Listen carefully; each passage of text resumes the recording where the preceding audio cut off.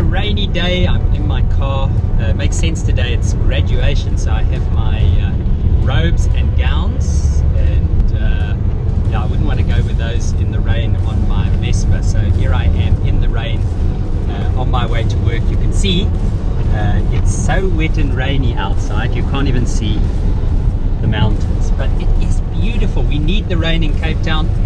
We've had an incredible drought over the last number of months, and this is just great. It's soaking the earth. Now, as I was driving this morning in this beautiful rain, I was reminded of the fact that one of the aspects of contemporary popular ethics that is seldom discussed is the notion of beauty. Now, you may ask, what does beauty have to do with ethics? Well, traditionally in the ethical discourse, we have suggested that people have a sort of collective or innate ability to recognize the good and the just and the beautiful. So we tend to be able to recognize when something is good. We tend to be able to recognize when something is right or just. And we also have that capacity to recognize when something is beautiful. A beautiful person, a beautiful landscape, some kind of lovely taste.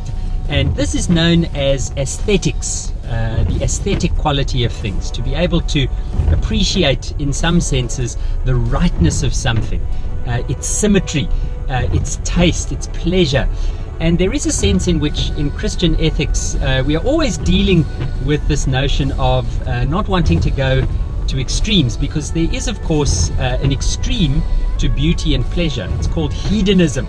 And contemporary culture tends to be obsessed with a measure of hedonism. Mr. Trump's expression, "Make America Great Again," is in some senses a form of that kind of hedonism. It's wanting to create a sense of pleasure or security or joy for the populace of that nation that allows them to feel that everything is okay. Now, that form of hedonism that seeks for pleasure or security or freedom from pain at no expense to themselves, or perhaps at the expense of others, would of course be unethical. It wouldn't be beautiful, it wouldn't be just, it wouldn't be good, it wouldn't be right.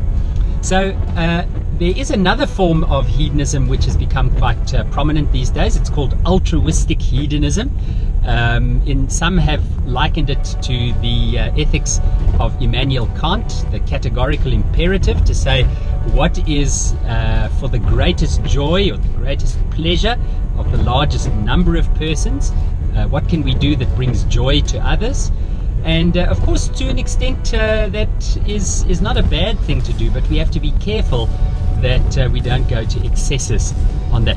So we can see, for example, when forms of beauty are objectified, for example in pornography, when the human form is objectified in pornography, when pleasure is taken to its extreme through the abuse of alcohol or drugs or some kind of inappropriate sexual act, then we can see that it becomes unethical.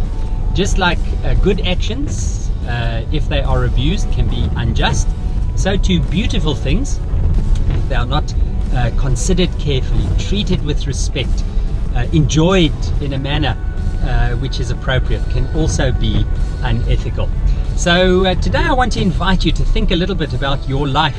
I do it all the time. Think about the things that you own and why you own them. Think about how much time you spend creating your image, your appearance, how you present yourself to others, and why you want to appear in a certain way. Think about your habits, your eating, your leisure, and how you engage in those activities, what you spend on them, what the consequences of those are for creation and for other persons. And remember that in ethics we always think about those things: what is good, what is right or just, and what is beautiful. So thanks for watching. I need to continue driving so that I can get to the university and get myself ready for the graduation. If you found the video interesting, please share it, and I'll put some links in the show notes to people who have written on this notion of aesthetics. Hans Urs von Balthasar, persons like N.T. Wright in his wonderful book Surprised by Hope. I'll put a few links to those in the show notes. If you found the video useful, please like it. Please subscribe to the channel. There are lots of other videos on the channel, mainly of an ethical and public theological nature. I'm just changing lanes here. We have to be careful to do that. And yeah, by all means, share the video. Connect with me on social media at Digital Dion on Twitter, on Instagram, or leave me a comment in the show notes below. So thanks for watching.